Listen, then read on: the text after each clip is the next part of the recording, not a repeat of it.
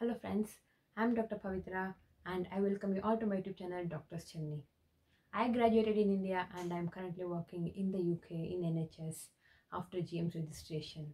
And through these videos, I'm trying to help international medical graduates to go through Plab pathway or MRCP pathway to get the registration and to start their career in the UK. The topic for today is what is Brexit and how the thing Brexit is related to us, the international medical graduates. If many of you are wondering what is Brexit and how it's going to change the future of international medical graduates in the UK, this is the video for you to watch. Before we get into the topic, I'd like to request all of you to subscribe to my YouTube channel and click that like button to encourage me to do more videos to help international medical graduates, that is all of us. Brexit is a British exit from the European Union. Before we get into what happens after Brexit, you should know what's really happening or what was happening before Brexit. There is a European Union where nations of the European continent, including UK, have formed a union to help each other out in forms of trading and accepting and respecting each other's systems, how it works. When it comes to medical profession, the nations in the European Union are expected to treat the medical education in other countries that are in the Union as standard as their own. So any doctor in any of the European countries can work without any medical knowledge or testing from the other nations of the Union.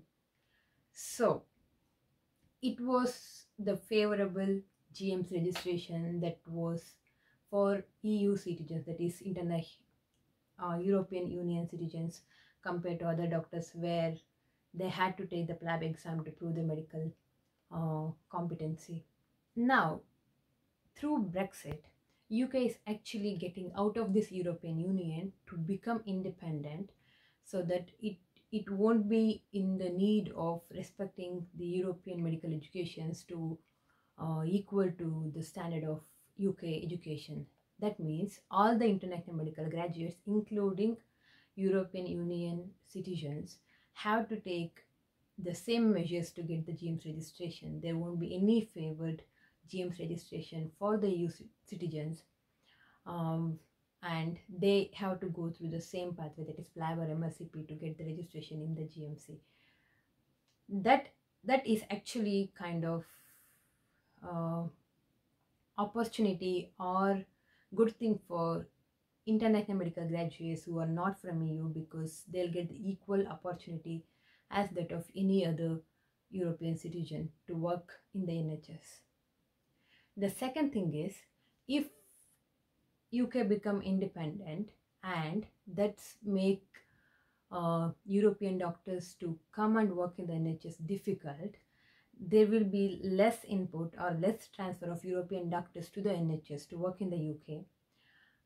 So there will be more vacancies for other international medical graduates to apply and work as a doctor in the UK. Last but very important thing to consider at this time to start a Plab journey or to become a doctor in the UK is that all the medical professions and specialties are in the RLMT exemption list. I'm not really sure for how long it's gonna stay like that. So if you are considering becoming a doctor in the UK to continue your career or to work in the NHS for a few years, this is the time where you have to start working and try to come to the UK, because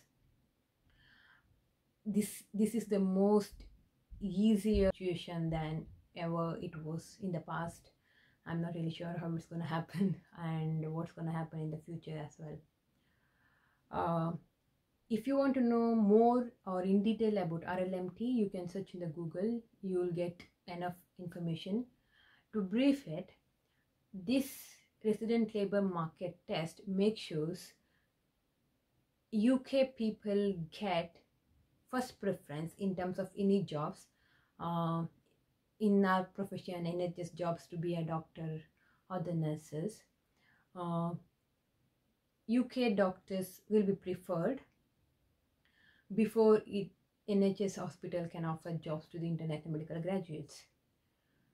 However, when the profession is in the RLMT exemption list, any doctor who is competent enough can get the job regardless of their nationality. That means all the international medical graduates are equal to a British graduate to get a job in the NHS.